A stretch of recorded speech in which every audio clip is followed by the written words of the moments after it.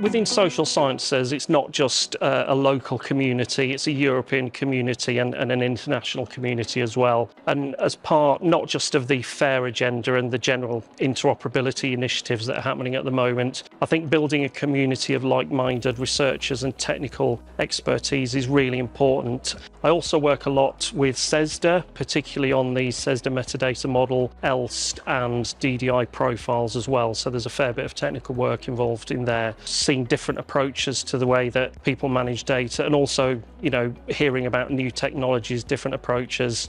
So as a network and a mesh of social scientists and developers, it's been incredibly useful for me. So my particular interests are around linked data and making sure that in the future, as we go forward, we can transition from what has been a traditional file-based approach to repositories and something that's more truly integrated and interoperable around the semantic web. So there's a lot of work involved, as you might imagine, with that, not just around the adoption of new and sometimes intimidating standards, but also metadata uplift. The CESDA data catalogue is really important because rather than just searching and having access to your own local repository in your own country, you can actually access data sets from around Europe. That might be from Norway or Germany or Slovenia.